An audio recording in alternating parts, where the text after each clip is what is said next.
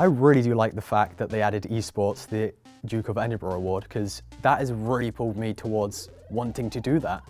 I think being part of the first set of people doing esports as DofE, I think that would be exciting. We think it's a great way for young people from a whole range of backgrounds to engage with the DofE, and we believe that it's a fantastic opportunity for young people to develop transferable skills for their future.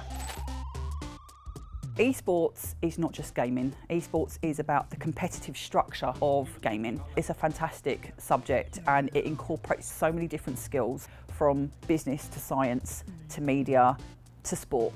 Don't forget to use the headphones as well, guys, better for communication and sound and everything like that. When you go into esports, you get like a plethora of different skills. So like the business skills that I've learned, which I was never really interested in business, but since it's centered around a subject that I'm personally passionate about, it's become a lot more easier to digest the information.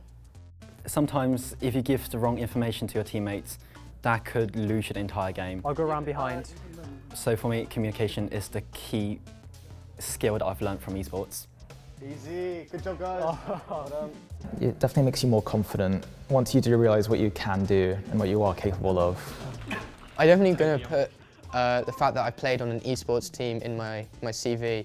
Just the fact that it shows off that I can work in a team environment in an extremely competitive scene. I'm really considering doing the DofE now because esports has been added as a skill. It opens that door for me a lot more. If you enjoy it, then I think you should go for it.